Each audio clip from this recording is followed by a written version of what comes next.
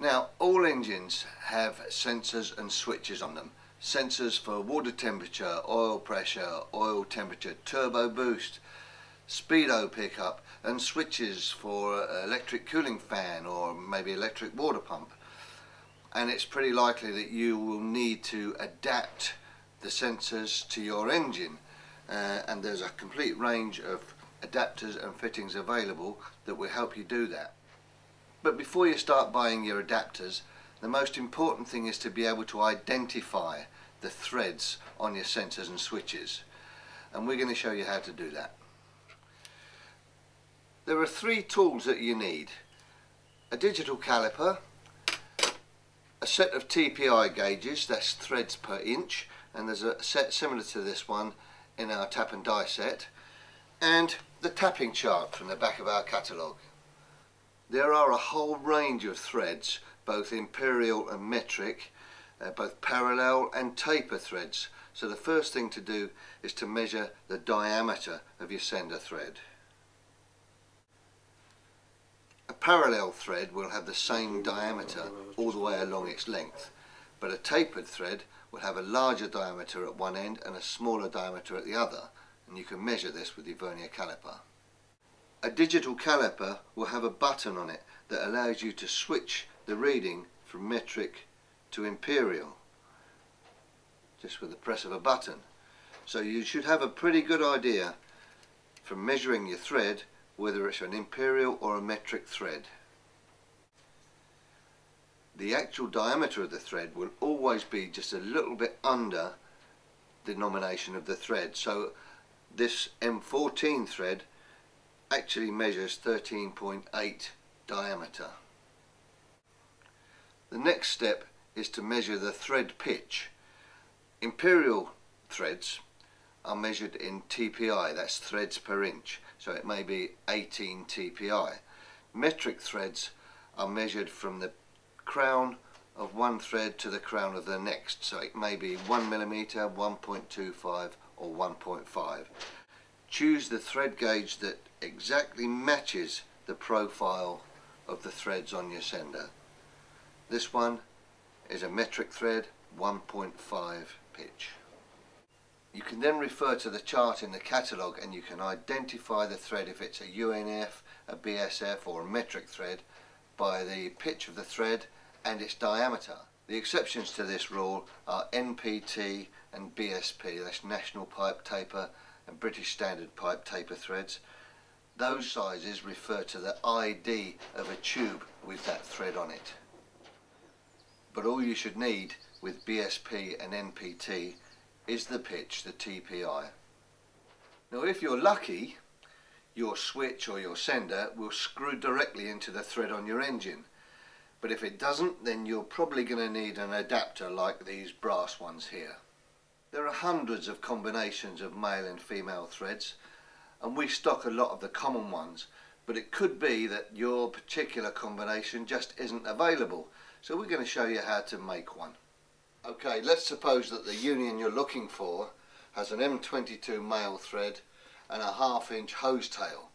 You can't find one, but you can find an M22 blanking plug union and a 1/2 inch hose tail with a different thread on it. So we can make the one union out of the two of these. To join these two together, we're going to use a process called silver soldering. Now, it's not soft soldering that you use on wiring, and it's not welding. It's a process where the two surfaces are fused together with a layer of silver which bonds molecularly to the surface of each piece, giving you a very strong joint. This is a rod of silver solder.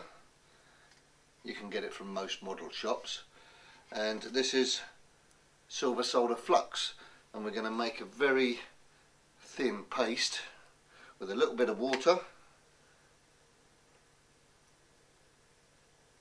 and a little bit of flux.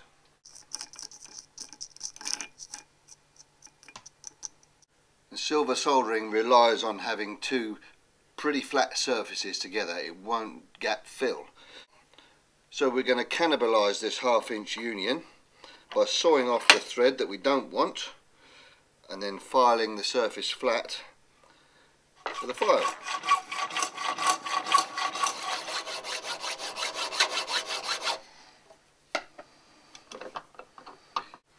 Now it's critically important that both surfaces are clean, so we're going to use a bit of wet and dry just to clean up the surfaces.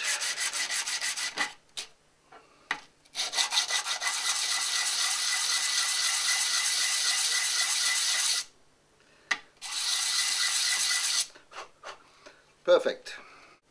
Now this is a fire brick. It's going to prevent you from burning your bench. So we're going to dip one part in the flux, get it covered and set it on top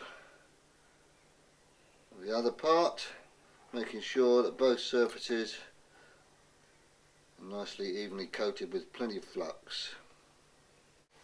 Then we're going to warm it up with a butane torch. Get it nice and central.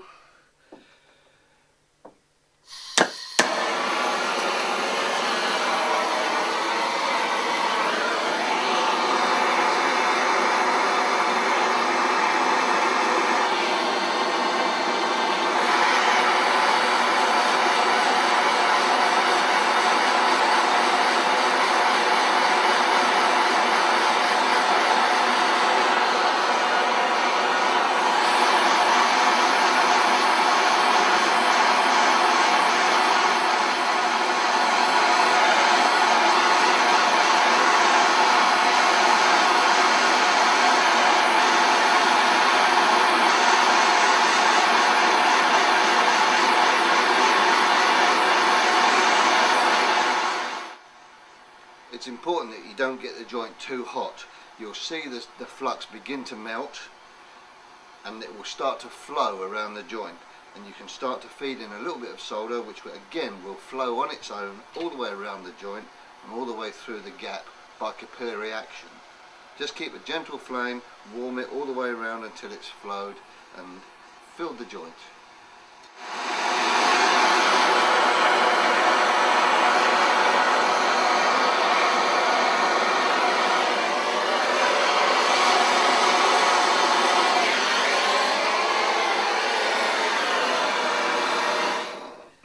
You can then drop it in a bucket of water, which will clean off the flux, and give it a quick wire brush.